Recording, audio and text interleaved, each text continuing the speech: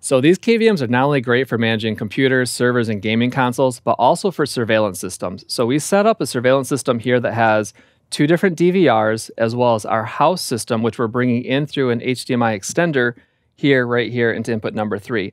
Now, the last segment, we did an extender going out, and now we have an extender coming in. So input 1 here is our DVR on the left, and we can control that with a mouse. We can make this full screen.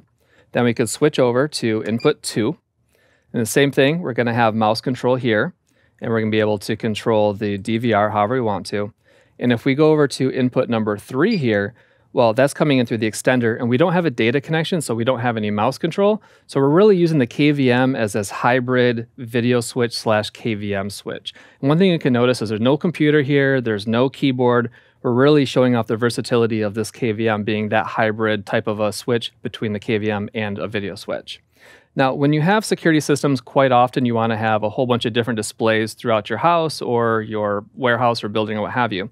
So here I think we have like 6 different TVs all set up to our security system. So we're going to demo this here with an HDMI splitter where we have 4 feeds going out to different areas.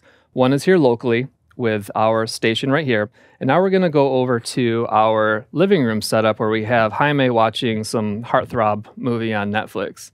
Jaime, go ahead and switch it over to the security system.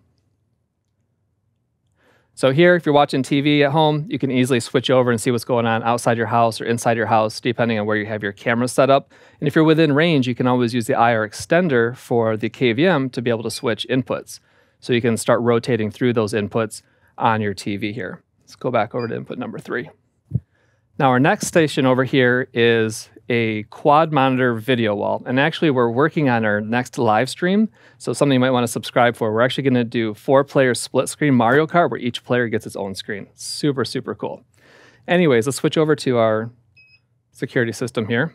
Now, if you notice, we had this set up so we have 4 different cameras. And each camera gets its own display. This is what it would look like if you had it full screen. But we think it looks pretty cool when we have it set up with 4 cameras to be able to see a little bit more of what's going on. Now, our last station that we have over here is our work from home desktop setup. So we have the KVM routed to this monitor here so we can see what's going on. And let's say that we're working on our laptop here. Well, you might be out of range and maybe across the house. And so what we did is we set up an RS-232 connection to be able to switch from our office here. We have this Avico USB-C to RS-232 cable, a 25-foot RS-232 cable coming into the laptop. Then we downloaded, installed our switch controller. We connected to COM3, and then now we can easily switch just by clicking the button here from PC1, PC2, PC3. So you can see it comes right up. All right, we're going to go ahead and break all this down, and we're going to come back with a Pi KVM setup, and we're going to show you how you can use the KVM in your inputs from anywhere in the world. It's super cool. We'll be right back.